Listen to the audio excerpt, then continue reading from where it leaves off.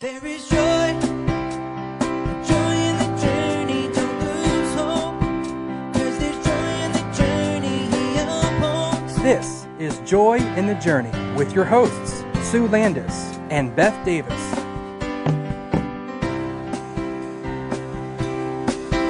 When it all seems lost in the storm, just reach for the hand of Christ, and through his love and his grace we endure. There is joy in the journey. Sharing real life stories, struggles, and victories, and how it's possible to keep your joy through it all. So stay tuned. It's time for Joy in the Journey.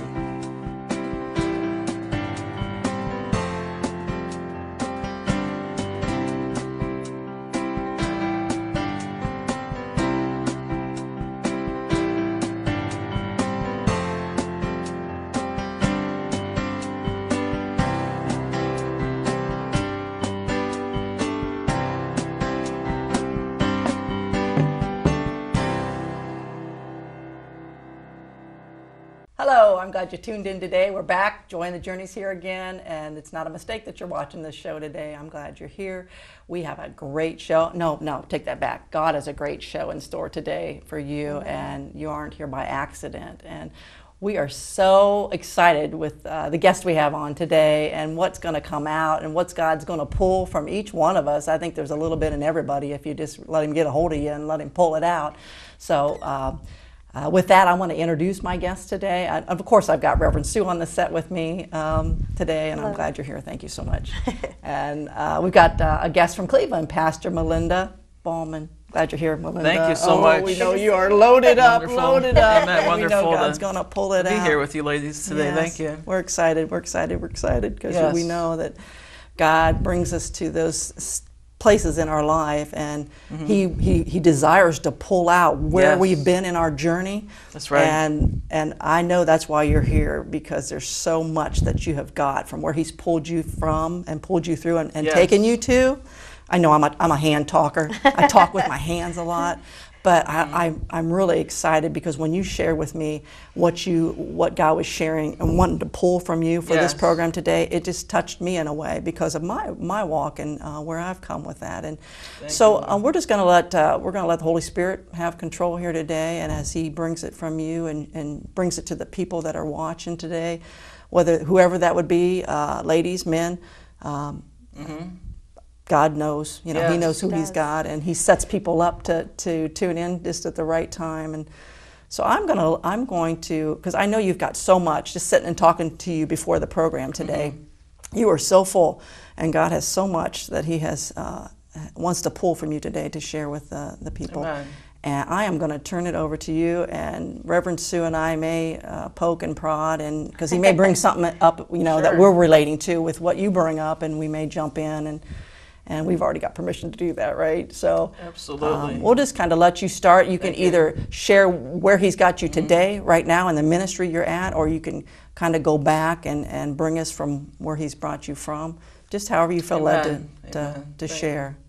Well, when you first, when we set up this recording, we wanted to talk about issues that we have experienced, encountered in life, and overcome. So I thought about that for a little while. What should I talk about when it comes to my personal journey in my life and my walk with God and the things that He's healed and brought me through?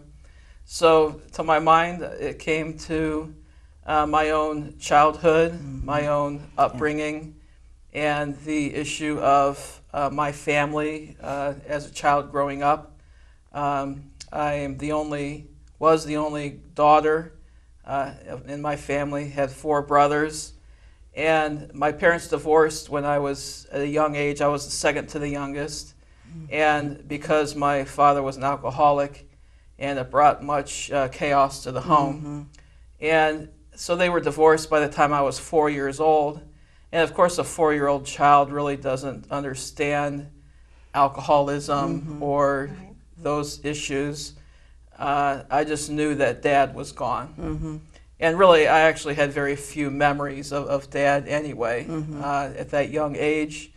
but the very few memories that I did have of Dad in the home was a lot of yelling, fighting, my parents. And a young child doesn't understand that. Why are Mom and Dad, yelling? And it's a bad feeling when you have that going on. So I grew up in a single-parent household. Mom raised all 5 of us as a single mother. And, praise God, Dad did get sober eventually after the divorce. And so that's great, and I praise God for that. Both of my parents did get remarried eventually. But so I grew up in a single-parent household, and so Dad would come on visitation. A lot of divorce settlements provide for the father to have visitation or partial custody. But Dad would come and visit. But Mom would say, your dad is a bad person. Because, well, she was speaking from her perspective, right? They had a bad marriage. But a young girl hearing that about her father is disturbing, because you're thinking Dad is bad, and even to be afraid of him. And that's just not a good image to have of your father. And I think it would be good for many divorced people to keep that in mind. Think about the impacts of divorce on the children, and even no matter how angry you were at your spouse, no matter how much bad things took place in the marriage, don't destroy your child's the other parent in front of your own child. Don't do that. That's very wise counsel. Very wise counsel. And but I know it's easy to do for a parent to do that. So basically, I grew up, with what is called the absent father. And Dad, as I said, would come on visitation, but I was afraid of him. He was bad. And so it was kind of hard to develop a relationship. So what I tell people is, I have a father. I knew who my father was. And think about it, a lot of people, we're talking about a very common issue in society today. Matter of fact, a whole fatherless generation. So I'm just one example of that. And I know you had talked about your own father was in the home, but there were issues there even though your father was present. But my father was absent. So I had a father. I knew who he was. He would come and visit, but I didn't have a dad. And it's a big difference. I had no father in the home, and that created a wound. There was an emptiness, so to say, an absence. And so when I got older, grown, when I got saved, I didn't really know or understand the depth of the father issue. But then the Bible says, when we're reading the Word, and as Christians, we know that God is our Father. Yes. But if we didn't have good father experiences, how can we relate to Father God? That's it right there. Yeah. Boy, that is it. That was one of my toughest encounters, Yes. Because they're not there intimately or not there emotionally for you. That's right. It was like, yes, I believe it. Yes, I accept it. I have an understanding of it. But yes, it was like, how do you talk to somebody if you've never really had practice or done it with an earthly father? How do you? That's right. I was just like, how do you do that? How do you, God, okay, you're there. What do I say? What if I say the wrong thing? Or what if I say it the wrong way? With just my circumstances, it was tough. Yes. It was tough, but it was a process, like we talked earlier, even before recording. Yes. It's a process that he takes you through, and he has greater plans. And I know you talked about healing that you had with your Yes. own father Yes. as an adult. And we do that. I did that as well. After we were adults, there was a healing process that could take place.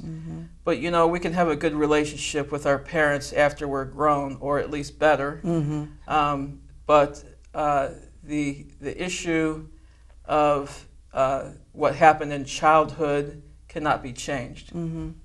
You know, I can have a relationship with my father as an adult, but it won't bring him back. It won't bring back a childhood where I wish I had a father. Mm-hmm. Mm-hmm. So that's, I believe, where the healing needs to take place. And that's what I had to do. I had to forgive Dad just for not being there Right, right. Did you go in through my childhood. Did you go through any issues of feeling like you were the problem? You were the reason, perhaps, that your dad left? I did, as I mentioned, those few memories that I had before Dad left the home of the yelling. I didn't know why. Right. What was it? Us? You know, Mm-hmm. who knew? You know. Mm-hmm. And I remember getting emotional healing, and a very strong healing prayer that took place that really helped me when I was saved and realized that I needed healing in this area. So God is the healer Yes. of every hurt, of every wound, whether it be in the mind, in the emotions, our broken heart. So the issue of the Father was an issue for me. And so we had prayer. This was several years ago. And God showed me during this prayer time a memory from the past, actually, of my childhood. And I know I was, who knows, maybe 5 years old at the most. And it was a picture of me standing in the living room of our home, and Dad was gone. And my mom was sitting on the couch next to a phone, and not talking on the phone, but there was a phone there, and she was there with a box of tissues crying. And I was just a little child, you know, looking up to my mom, sitting on the couch, wondering why she was crying. And somehow I believed that it was because of my dad. And that Dad was making Mom sad and making her cry. And I believed at that point that Dad was bad and Dad was a man, and so men must be bad. And so it even hurt that, you know, idea of what a man is supposed to be, what a father is supposed to be. I can relate to that. Boy, that hits the button. It sure does, and it brings back to my mind, I've said it before, looking for love in all the wrong places, you know. And Yes. Yeah. if you don't really know, and if you don't know the Lord, and I didn't either, you know, as a young person, and you live in that dysfunction, but you don't even really know, because that's all you know, unless you start getting older. And I remember going to people's houses, you know, and you'd be in different family settings, and maybe you'd be in one that, you know, it wasn't like yours, and then you just begin to think, and just the suggestions you just shared there, and the things that you, with seeing situations, you don't quite have an understanding, you know, Right. if somebody's crying, and you just start forming these opinions and Yes. thoughts, you know. You don't know, you know, they come and you don't know what to do with them because Right. you've not been trained, and so you just start adopting them, and yeah, it does. It Yeah, has they're called ungodly beliefs, embedded lies. but they become who you are, you That's know, right. until God's able to Correct. get in there, you know, and change that, and it doesn't have to be the way it is. And yeah, I can remember having a really hard time with male relationships, you know, and nothing doesn't. I'm not talking about, you know, like a intimate relationship, just any. Yes, Like what you just said yes. there. I mean, that just really jumped out of my spirit, because it was Amen. difficult, you know, for me to even talk with another man, you know, and because I formed these opinions, I formed these things that I just assumed that, well, you know, this is All just men are yeah, that way. Yeah, you know, I'm just afraid of all men, because, you know, they might holler at me, or they might tell me I'm not doing something right, or, you know, or whatever the Yes. situation is, Sure. you know. And it is. But it's a process that God has a plan, a better plan. And that's the hope that we have today. And that's why we have this program, and why we Amen. want to Yes. share, because there is joy in it. If we just get to that point where you can get that revelation, you know, because when you're in the midst of it, you know, and the dysfunction and the screaming or yelling or whatever the situation is, you know, or the absent father, Yes. however that is, it's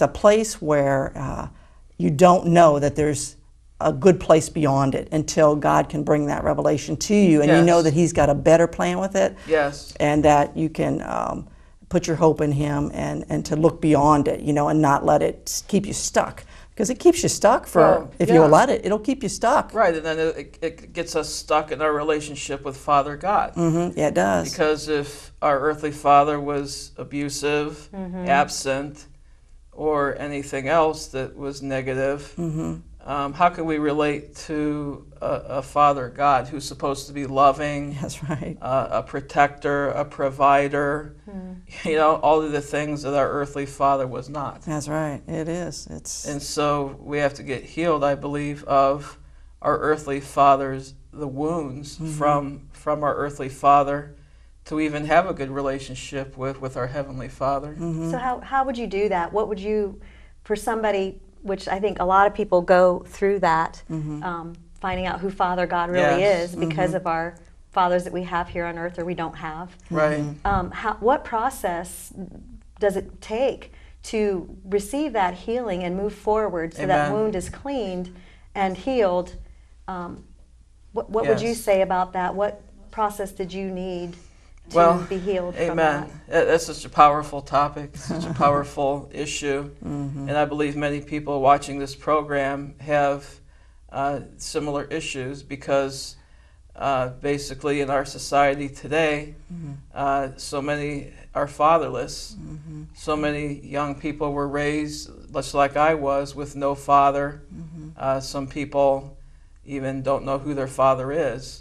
And how hurtful. I mean, whether you're a boy or a girl, of course young men, boys need a father to just show them what a man is supposed to be. I mean, if you have no role model, and young women as well need to know how to relate to men. And so if that is not there, it just creates a lot of woundedness. And I actually have this book that I brought today on this topic. It's called In Search of Father's Blessing, and the author of this book talks about how the fatherless generation has impacted so many people, and it's a major ministry that we do in the church with people, because we've been hurt, we've been wounded in our lives, and then we need healing. And a lot of hurts that we've gone through comes from the family in our childhood. So just here on the back of the cover here, it says, a troubled teen wrote, "There are times when I feel like the title Father is the worst name God could have given himself. What a stupid idea when Father means rejection in my world." Wow. And I would say a lot of people can identify with that, maybe even you today. And here it says the author, his ministry daily saw young people struggling with drugs, alcohol, abortion, prostitution. As God gives insight, the root of these issues become clear. America does not have fathers. So true. An orphan nation with broken and dysfunctional families in search of identity.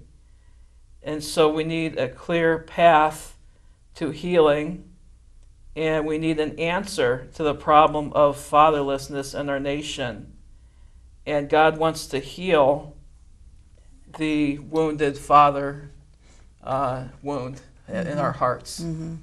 And so I can just share, if you'd like, a little more of my testimony of healing. First of all, when God heals our hearts, our minds, our emotions, even physical healing, there's different types of healing, of course. But if we want to talk about emotional healing, it's a process. Yes, So the memory that I just shared with you of the childhood, that God wanted to bring healing. So we have painful memories from the past that need to be healed. And that's called emotional healing. But I had another major healing that took place actually not too long ago. At our church, we were doing a class called Making Peace with Your Past. And a very good curriculum. And so basically it was all about, going back to your childhood, your relationship with your mother and your father, and healing that might need to take place. So we were doing that at the church, meeting every week, and in a group, going through this process of healing. And so the topic of my own father came up in this course, where I realized that I thought I had forgiven my father. I love my father. My father's still living. And I didn't think I had any issues. But the reality was that I was not close to my father. Didn't call very often. And he doesn't live that far away from me, but just was not close. And never really thought about it, though, And then all of a sudden, one of my brothers one day said, "Oh, by the way, Dad is getting treatment for the skin cancer." And I was upset. I said, "Why didn't anybody tell me he had cancer?" And I guess people were like, "Well, why would you know? You don't talk to Dad. You really don't have a good relationship." And then it really hit me. I'm like, wow, why would I not know that my own father has a serious illness? And so it shocked me into reality. It made me realize there must be a reason why I'm not close to my dad. So he had been diagnosed with cancer like a whole year before. Wow. And it took a whole year for me to find out. Anyway, I realized that, I must need more healing on this issue. So in this class that we were doing at the church, I dealt with it and was able to get more, to do more forgiving. And I just remember at one of the sessions, I'm the pastor, okay, so I'm leading the group. But God I got healing personally in the class, where God just began to deal with me on the father issue. And I just broke down crying and sobbing, right in the middle of the class. And God just helped me to forgive Dad more for not being there as a child. And as I said, you can't get your childhood back. Right. But so I forgave Dad more for not being there for me when I was a child growing up.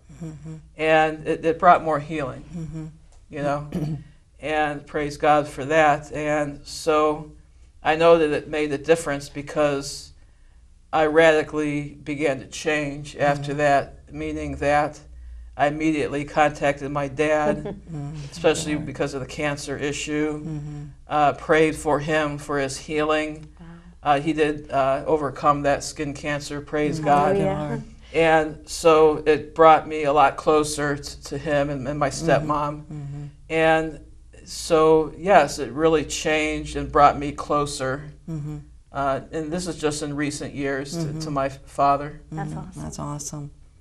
Praise God. Yeah, and what's even more awesome is, I think, as you're sharing that, Pastor, as I sit here and think how much God loves us, and that He knows, that there may be another little issue, or just something that you haven't quite, gotten past. Right. And He knows the right time.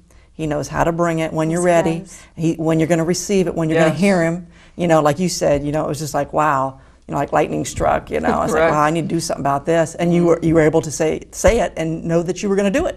It wasn't like, I'm not messing with him. You were already to that point where you knew you needed to move beyond where you were, and it was into another part of the healing, and that's the love of the Father. Yeah, I mean, especially as we get older. Of course, we're all getting older, and we're just happy that our parents are still alive. That's right.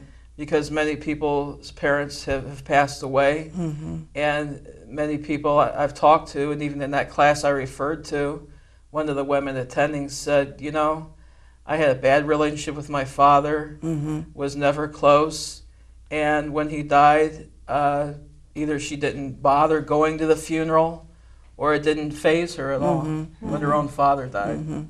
That's sad. And I don't, think that that's what God wants. God wants us to be close to our own family and to have a good relationship. Right, right. And reconcile before people pass away. There's no doubt about that. Well, we are running close, and our time is getting away from us already.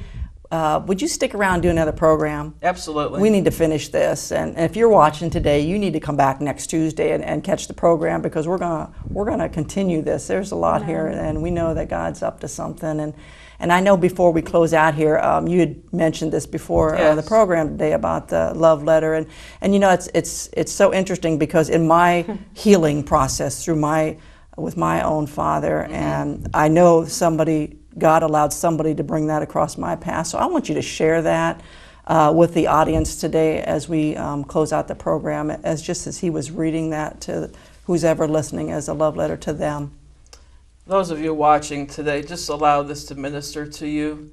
Allow God to heal your heart from hurts from your earthly father. And this is your heavenly Father speaking to you right now. This is called the Father's Love Letter. Just relax and allow God to minister to you as I read. And it says, "My child, you may not know me, but I know everything about you. I know when you sit down and when you rise up. I am familiar with all your ways. Even the very hairs on your head are numbered. For you were made in my image. In me you live and move and have your being. For you are my offspring. I knew you even before you were conceived. I chose you when I planned creation. You are not a mistake, for all your days are written in my book. I determined the exact time of your birth and where you would live. You are fearfully and wonderfully made. I knit you together in your mother's womb and brought you forth on the day you were born. I have been misrepresented by those who don't know me. I am not distant and angry, but am the complete expression of love. And it is my desire to lavish my love on you, simply because you are my child and I am your father. I offer you more than your earthly father ever could, for I am the perfect Father. Every good gift that you receive comes from my hand, for I am your provider and I meet all of your needs. My plan for your future has always been filled with hope, because I love you with an everlasting love. My thoughts toward you are as countless as the sand on the seashore, and I rejoice over you with singing. I will never stop doing good to you, for you are my treasured possession. I desire to establish you with all my heart and all my soul, and I want to show you great and marvelous things. If you seek me with all your heart, you will find me. Delight in me, and I will give you the desires of your heart, for it is I who gave you those desires. I am able to do more for you than you could possibly imagine, for I am your greatest encourager. I am the Father who comforts you in all your troubles. When you are brokenhearted, I am close to you. As a shepherd carries a lamb, I have carried you close to my heart. One day I will wipe away every tear from your eyes, and I'll take away all the pain you have suffered on this earth. I am your Father, and I love you. In Jesus, my love for you is revealed. Jesus came to demonstrate that I am for you and not against you, and to tell you that I am not counting your sins. Jesus died so that you and I could be reconciled. His death was the ultimate expression of my love for you. I gave up everything I love that I might gain your love. If you receive the gift of my Son Jesus, you receive me, and nothing will ever separate you from my love again. Come home and I'll throw the biggest party heaven has ever seen. I am your Father. Will you be my child? Love your dad, Almighty God. Awesome. Well, we're out of time. Come back and see us next Tuesday. We're going to finish this program out with Pastor Melinda, and we want to see you then. So if you have any emails you want to send us or minister to you, give us an email. We really care about you, and we want to pray with you. We want to hear your story. We want to know where you're at in your walk and how this ministered to you. So we'll see you next Tuesday. Bye-bye.